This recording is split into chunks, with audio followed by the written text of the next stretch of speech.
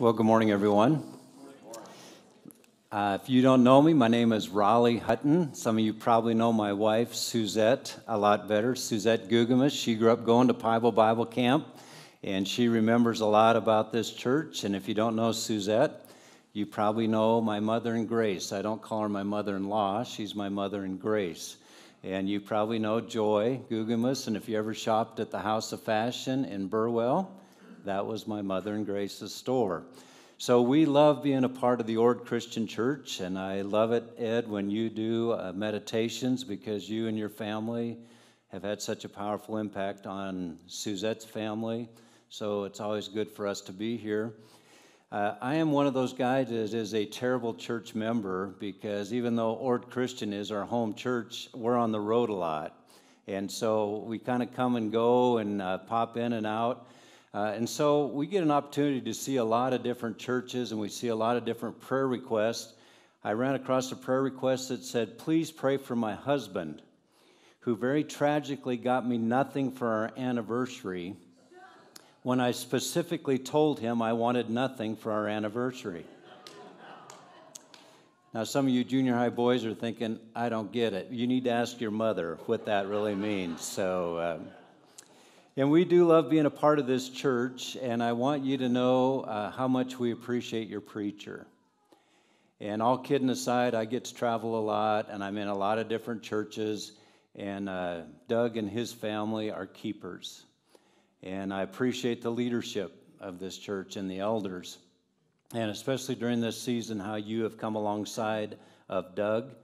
And if I could just be so bold here this morning, I really do think the next generation of church leaders are going to come out of churches like Ord Christian Church. I think there's just something about what you have going here, and Suzette and I talk about it every time we leave. We look at the number of families and children and their bright eyes and the way that they interact with each other. I am convinced that the next generation of church leaders are going to come out of churches just like this. I grew up in a rural town in Montana. Wellen Jones taught my junior high youth group, and you look up the word integrity, and you'll see a picture of Wellen Jones. And I just want to talk to some of the younger men here. I just want you to know that what you do, those things stick. And when young men are in junior high, they catch on to that kind of stuff. And so living your life the way you do is really important. And Suzette remembers when she was a part of the Burwell Church growing up, and you would have the Good Friday or the sunrise service, if I remember right. Different churches would take turns hosting it. My church always had a sunrise service, and I think back with such great memories. We had one elder in the church. His name was Gene Sangwins. Every year you could count on him coming out with pancakes, and he would say, "Few men and no women can make pancakes as good as I make them." And he was also the one that used to say, "It doesn't take much water to make good coffee." And his coffee was stout. So I grew up right on the Canadian border in Montana, and whenever people think of Montana, you oftentimes think of the mountains. That's not where I'm from. Where I'm from, it was flat. You could watch your dog run away for 3 days. It was that flat. And you get out on the porch and go, he's okay, he's not even to Bracken yet, we'll just let him run. So while Suzette and I were in Havre, Montana, I would drive to my home church on Sunday nights, and they didn't have a preacher. They still don't have a preacher. They're very rural. But I would go out to my home church on Sunday nights, and then I would drive back towards Havre, and we were on what was called the Big Flat, and you'd come to the edge of the Big Flat, and there was Powell Hill. And Powell Hill would kind of take you into the Milk River Valley, and I would always allow myself, from the time I left Turner to the time I got to Powell Hill, to not think about the following week's sermon. And I don't know if you realize the pressure that your preacher, Doug, is under, all kidding aside, to put together a sermon every week. I remember my favorite definition of preaching is you have a baby on Sunday and you find out you're pregnant on Monday. That's what it means to preach. And so I would allow myself to not think about my next sermon until I got to the top of Powell Hill. But oftentimes in the wintertime, especially the colder it got, I could stop my car and just watch the northern lights. And you could just see the northern lights dance. And there was just something about stopping there and watching the handiwork of God and looking out over the Milk River Valley, and you'd just see those northern lights and the different colors that would come about. And more times than not, I would just stop and think, someone has to be behind this. Someone has to orchestrate this. And to be honest with you, no one's ever had to teach me about a creator. You just simply have to open your eyes. You take a look at a bumblebee and you watch it fly and you say, how in the world can that be? Or I think, Orrin, when you're sitting in a goose blind and you're watching the sun coming up in the morning and the life is just kind of coming around, no one has to tell you that there was a creator that designed all that. This last New Year's, we met our son and his daughter down in Florida, and we just kind of hung out on the beach. And there was one night in particular, we were headed back to the motel, and it was getting close to sunset, and we decided, we're just going to watch the sun go down. So we turned around, came, and, up and down the beach, there was just people as far as you could see. And we just all sat there together and just watched that sunset. And there was one van in particular sitting over there, just tons of kids, looked like a Hackle van maybe. And then anyway, just tons of kids everywhere. And pretty soon, two of the kids just applauded when the sun went down. And you couldn't help but think, who are they applauding? Who's the gratitude that they're showing to? Someone had to have done this. I preached for 37 years, and it never occurred to me to try to teach about creation apart from a creator. It's so intricately designed and woven together. I think it's just self-evident that you and I have a designer. And I think about Jesus and his disciples. The majority of the time, they met outside. A handful of them were professional fishermen. And if you have your scriptures with you this morning, I want to take you to the book of Matthew. This is where we're going to pick up the story. If you want to go to the center of your Bible and then just kind of turn to the right, you got Matthew, Mark, Luke, and John. Matthew, Mark, Luke, and John are just four different men, and they're talking about the same life of Jesus. And Matthew writes from a Jewish perspective. That's why he's so important. It's so important to him to include the genealogy, because he wants to prove that Jesus was a descendant of David and of Abraham. And Mark is kind of the Reader's Digest condensed version of the life of Jesus. But Mark kind of throws a few details into some of the stories that everybody else leaves out, and you'll see this in this story. Luke, he's a doctor, Dr. Luke. Eddie made reference to him this morning, and he's a physician, so he wants to prove to you the power that Jesus had. And John was just Jesus' best friend, the disciple whom Jesus loved. The disciples that Jesus spent time with probably memorized a lot of Old Testament scriptures. And today we're going to pick up this story in kind of a notoriously dangerous body of water. The winds would oftentimes sweep in from the side of the mountains, and a storm would just literally pop up within minutes. So if you have your Bibles, Matthew chapter 8, begin with verse 23. Then he, talking about Jesus, got into the boat, and his disciples followed him. Without warning, a furious storm came up on the lake, so that the waves swept over the boat. But Jesus was sleeping. The disciples went and woke him, saying, Lord, save us, we're going to drown. He replied, Ye of little faith, why are you so afraid? Then he got up and rebuked the winds and the waves, and it was completely calm. The men were amazed and asked, What kind of man is this? Even the winds and the waves obey him. Now, I'm not a Greek scholar.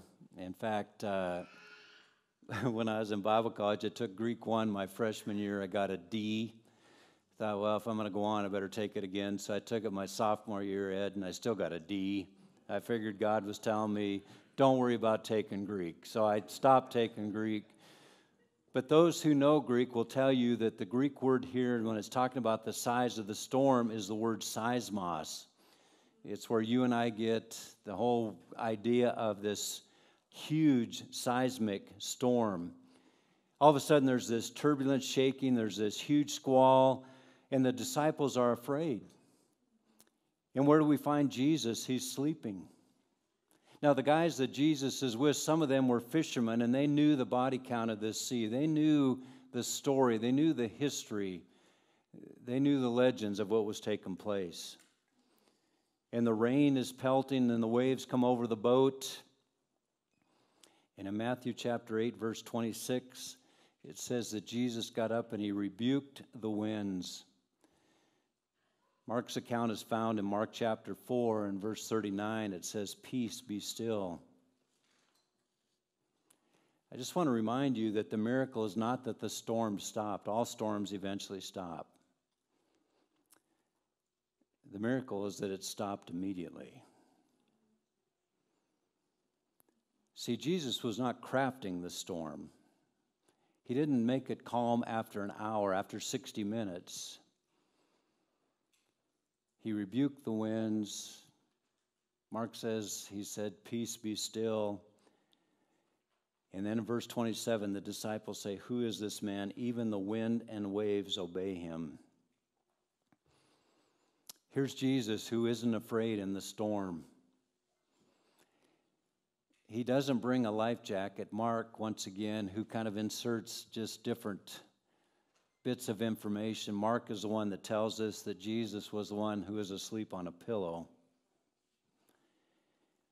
And the question I think that is the most important is, who is this man? He's greater than any storm that comes our way. And it's amazing to me that the disciples go from, in a few minutes of being afraid of the storm, to now they've got fear towards Jesus. And they're asking the question, and it's really a question that you and I need to apply to our lives and make real. Because Doug talked about it last week with Easter. We know who Jesus is. He rose from the grave. We know who Jesus is. He's the Son of God. We know that God doesn't have to prove anything to you and me ever again. Do you ever think about that? God doesn't have to prove anything to you and me ever again. He proved everything on the cross, the tomb, and the resurrection. Jesus rose from the grave. But as a follower of Jesus, how does that play out in our life? Now keep in mind, these guys were very accomplished sailors, and you might ask, well, how do you know that? Well, they weren't dead. They were still alive. They had to have been accomplished sailors. They knew that a sudden storm was very lethal. They knew that Jesus was a carpenter, and he could make a boat, but he didn't know how to steer a boat. And in a lot of ways, it's a last-ditch effort. In verse 25, in the Greek, I've been told there's only 3 words there. Lord, save, dying. Lord, save us. We're dying. You know, we could start with Tanner, and we could work our way around the room, and each one of you could give a testimony here this morning. When are your most authentic prayers? It's not when it's smooth sailing. It's when our ship is sinking. Oh, the disciples had seen Jesus do a lot of miracles. They had seen him heal the blind man, the lame walked. They'd even seen him as he healed Peter's own mother-in-law. But nothing had ever evoked this kind of response. You know, most of us here this morning, we grew up in a rural area. You know, I think Ed, Mark, you guys know what it's like in the spring. It's usually during calving, and you can just tell when there's a storm coming. And there's nothing you can do to hold that storm back. You talk to anybody in Texas, there's nothing they could do to stop the ice storm. A fire that's coming down the valley doesn't care how much money you have. We saw in 2020 that a virus can shut down the world, but Jesus is more powerful than any storm. And the disciples wake him up, and he barely wipes the sleep from his eyes, and he commands the wind to sit. It's almost like a well-trained pet. Be still. And it went from a deadly storm to dead calm in an instant, and that's not the way the ocean works. That wasn't natural. That was supernatural. You and I know as we read through the Gospels, Jesus made a lot of claims. Now, if you think about this, if your neighbor made the claims that Jesus made, you would stop going to their house. You wouldn't let your kids play with your neighbor's kids. If you had a family member who made the claims that Jesus made, you would be calling a mental health expert. In fact, C.S. Lewis said this about Jesus: he's either a liar and a devious one, he's a self-delusion lunatic, or he is Lord. And the waves went from raging to calm, and the disciples were confronted with the question, who is this man? And once again, Easter answers that question. But the second part of that is, what do we do with that? In Colossians chapter 1, it says, the Son is the image of the invisible God, the firstborn over all creation. For in him all things were created, things in heaven and on earth, visible and invisible, whether thrones or powers or rulers or authorities. All things have been created through him and for him. The disciples are asking the question, who is this man that even the winds and the storm obey? I'll tell you who he is. He's the guy who spoke the world into existence. He's the God who spoke the world into existence. And in the Hebrew, the word literally means he created something out of nothing. He didn't take a little bit of dirt, add a little bit of water, make this ball, throw it up and call it earth. He spoke it into existence. Now, some of you here this morning, you are terrific cooks. And you can take a look at your cookbook and you can go to the cupboard and you can decide what you're going to make and you find all the right ingredients. And your husband comes in from a hard day at the field and there's these cookies coming out of the oven and you have just made his day because you're a terrific cook. But even you have to take something to create something better. When Susie and I lived in Omaha, used to love to drive through Lindsay. And we would pray as we went through Lindsay. But I was always impressed with the fact that the Lindsay Center Pivot started in Lindsay, Nebraska, in this small rural town. And you think, wow, that was amazing. But even those guys, they had to take something to create something better. They didn't create it out of nothing. Who is this man that calms the storm? He was a part of the Godhead that created the world. Jesus can speak to a mega-sized storm, and the world is created through him and for him. This is a God who is beyond our galaxies. And I don't know your story this morning.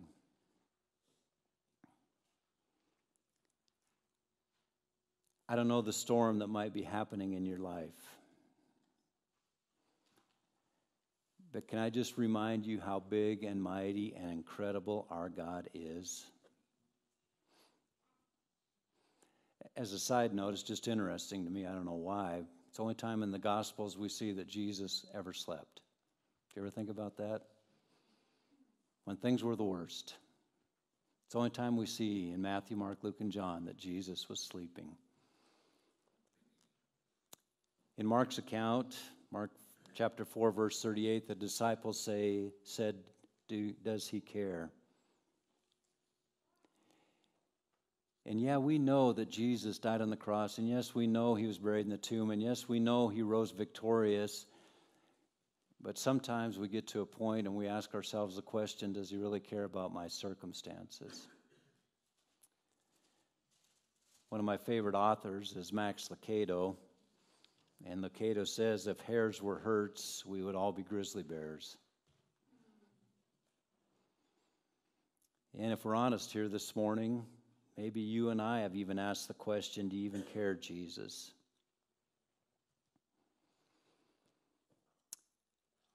I know couples battling infertility and they're wondering, Jesus, do you care? One person said, why is it the two people who don't want kids can have children, and my wife and me, we want a child and we can't have one? Or maybe you're sitting here this morning and you did everything that you possibly could to raise your kids in the Lord. You brought them to Sunday school, and you took them to Vacation Bible School, and your vacation centered around God-centered things, and now you have a child who's left the course of everything you've ever taught them. And you're asking the question, God, do you even care? Or maybe you're fighting chronic pain or disease, and you beg God, please take this away. Do you even care? I just want to remind you here this morning that Jesus calmed that storm immediately, but he doesn't promise to calm every storm. The Apostle Paul prayed to God, would you just remove the thorn in the flesh? And we really don't know what that was, but Paul just finally had to accept the fact that God said to him, my grace is all you need. I'm going to work best in your weakness. It's not what Paul wanted to hear. It's almost like God said, I'm not going to stop that particular storm, but I'm here with you. I know that's not what you're going to hear from the televangelists in America, but it's biblical.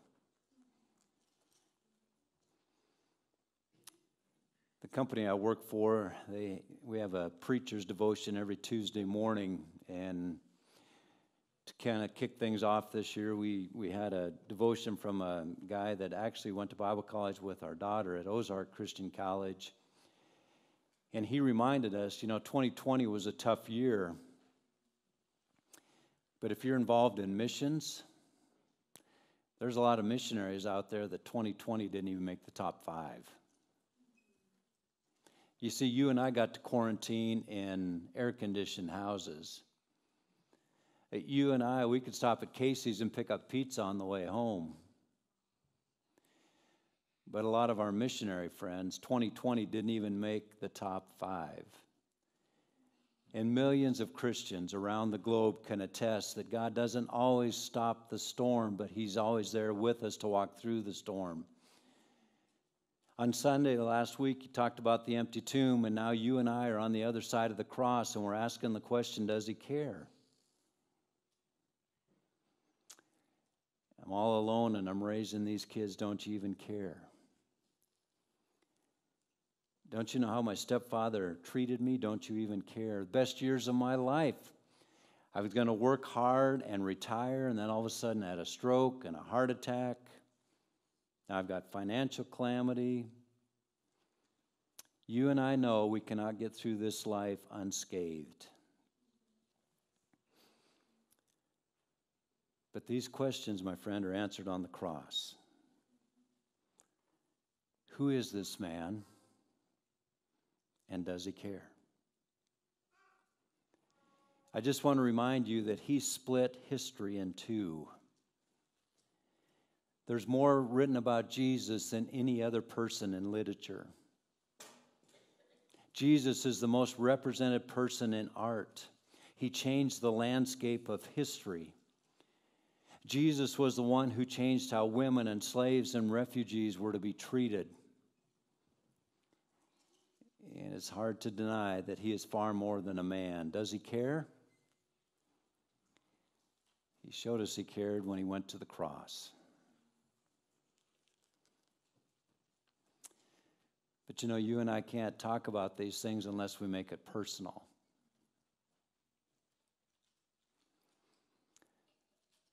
So once again, I'm going to just take a few moments and plow kind of close to the corn.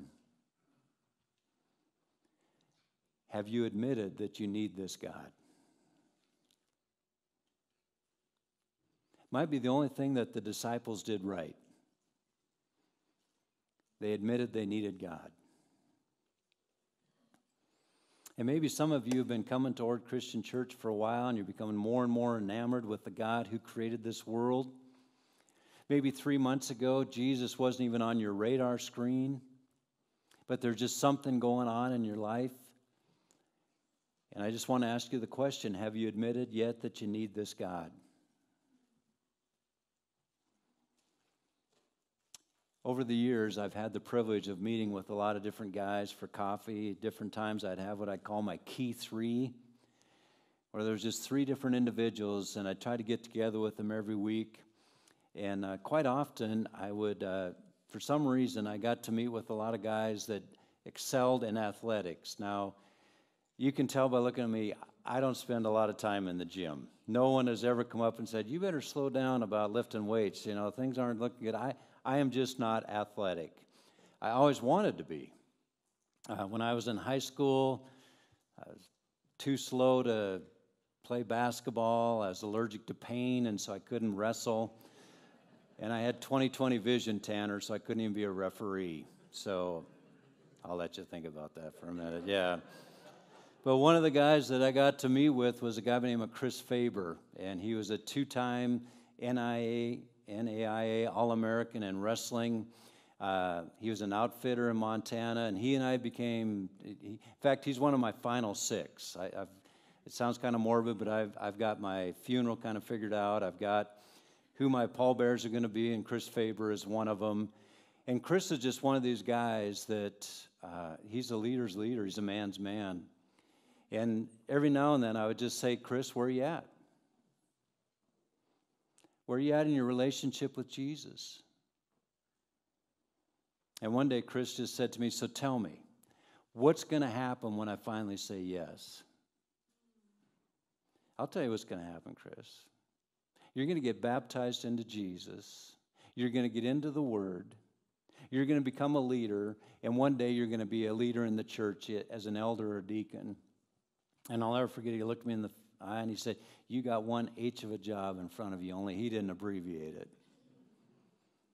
And I said, I know, Chris. That's what makes it so tough. But I just want to ask you where you're at this morning. We've gone through Easter. But have you gotten to the point where you admitted you need this God? Are you still fighting? And I just want to remind you, he is greater than any circumstance that you've come through, your fear, your hurt, your past. And he came down to walk with you, to be close to you. And there are some of you here this morning who at one time you didn't want to have anything to do with him. But one day, you're going to surrender to him and do whatever he asks of you. And maybe for the second group, maybe you know Jesus. You were baptized into Christ. You were immersed into Jesus. You joined him in his death, burial, and resurrection. But I want to ask you the question, is it going to move you in faith to do the very thing you fear? Psalm 46 says, God is our refuge and our strength, and ever-present help in trouble. Therefore we will not fear. Though the earth give way and the mountains fall into the heart of the sea, though its waters roar and foam and the mountain quakes with their surging, we will not fear. There's probably somebody here this morning right now who the Lord is just continually prompting you to step out in faith and to do something. to walk across the section line and introduce yourself to your new neighbor, to get involved in teaching, to get involved in music, to get involved in missions. And the only thing holding you back is fear. And there are two groups of people. They look at the same situation. One accepts it by faith, and one takes a look at it by fear. And when God says to you, when Jesus says to you, do not fear, he's calling you to be courageous. To let go of your hurts and your habits and your hang-ups, to stop struggling in your walk in faith. And maybe right now you're faced with a big decision. It might involve your marriage or your family, your step in your spiritual journey. I don't know what kind of storm you might be living in right now, but you just need to look through it. You need to answer the question, who is this artist, the God of all creation, who is greater than our fears? And when you're going through the storm, and you're clinging to the side of the boat, and you're holding on to that life jacket, maybe you can just reach up because Jesus is going to bring you a pillow. Because we serve a God who is greater, just simply greater than. You know, when I was a kid growing up, my parents actually ran the liquor store in the town in which I was a kid, and so I didn't go to Sunday school a lot when I was little, except when my grandmother and my uncle, who was a bachelor all of his life, would stop by and pick me up. But I can remember as a kid going to church, and there's just some of those old hymns that still just resonate. And I do not sing, so I don't want anyone to sing along with me. I'm just going to read one of my favorite hymns this morning, and then at the end I'm going to ask you to join as we sing the final chorus. But I love the song, How Great Thou Art. And I just want you to listen, maybe for the first time again, to the lyrics. O Lord my God, when I in awesome wonder consider all the worlds thy hands have made, I see the stars, I hear the rolling thunder. Thy power throughout the universe is displayed. And then we go into verse 2, and a lot of times we somehow skipped over that, but when through the woods and forest glades I wander, and hear the birds sing sweetly in the trees. When I look down from lofty mountain grandeur, for me it was the top of Powell Hill, and hear the brook and feel the gentle breeze. And then verse 3, he answers the two questions. And when I think that God, his Son not sparing, sent him to die, I scarce can take it in. That on that cross, my burden gladly bearing, he bled and died to take away my sin. And then verse 4, it's where we find all hope. When Christ shall come with shouts of acclamation and take me home, what joy shall fill my heart. Then I shall bow in humble adoration and there proclaim, my God, how great thou art. Let's stand and let's just sing the chorus together. Oh, my Savior God, to thee, how great thou art, how great thou art. Then sings my soul, my Savior God, to thee, how great thou art, how great thou art. Let's pray together. Our precious Heavenly Father, we're just so very grateful for the opportunity we have to come together as the body of Christ. And Father, today I pray that we will just be reminded of who you are and how great you are. That we will answer the question that you are the one who created this world and that you care for us. Father God, today I pray for Doug and his family. I pray, Father, that you just grant them a double measure of your presence. Once again, Father, I thank you for the Ord Christian Church, and I thank you, God, for the leadership. Thank you, God, for the elders who are the shepherds of this church and the deacons who are the servants. Father God, I pray that you will just continue to be at work upstream in our lives and that, God, you will provide those divine appointments. We love you, God. We praise you. It's in Jesus' name we pray. And all God's people said, Amen.